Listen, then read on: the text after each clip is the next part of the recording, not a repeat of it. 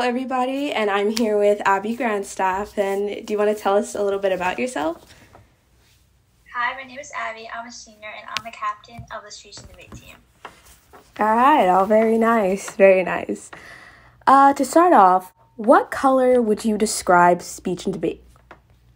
I would describe speech and debate as blue because I'm in Congress, and that's more of like the debate side of it. And I always think of like an American flag, so I just always see like blue. And also, I think I had like a blue folder or something like that, so I just see like blue.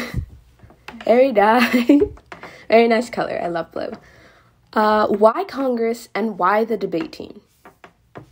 Well, first in Congress, I've always been interested in like politics and like foreign affairs, and then with Congress, we compete on bills that we write, and a lot of it is about like what's happening in the world right now.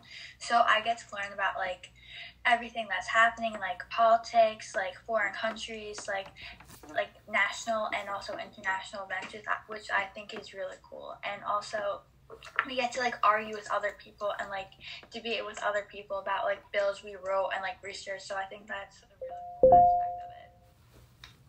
All right, that's nice. That's really some really cool things. What do you like most about speech and debate?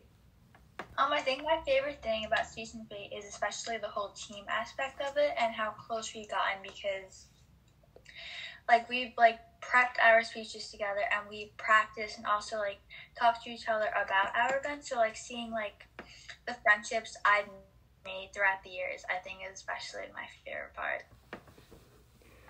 How long have you been on the team? I've been on the team since my sophomore year, so this is my third season competing. Nice. What was your first tournament like? My first tournament, I was really, really scared because I felt like I was the youngest one there and everyone was like older than me and better than me, and it was so like intimidating, but Stella, the captain at the time, calmed me down and she told me everything was okay. And then eventually like I built up skills and I got like to the spot where I wanted to be. Mm-hmm. So just like it takes time, but like it's very important that you like gradually like increase like competing and like everything like that. All right, that's really nice. Do you think being on the debate team has enriched you? Yeah, I definitely think so. So even if it's like public speaking skills and also like learning about like everything that's happening in the world, I really think that it's definitely enriched me. Do you have any upcoming tournaments? Yes, so our next tournament is our state competition, which is in April, and it's April 28th and 29th. So I'm really looking forward to that one. Nice. Go Koalas. Will you miss speech and debate?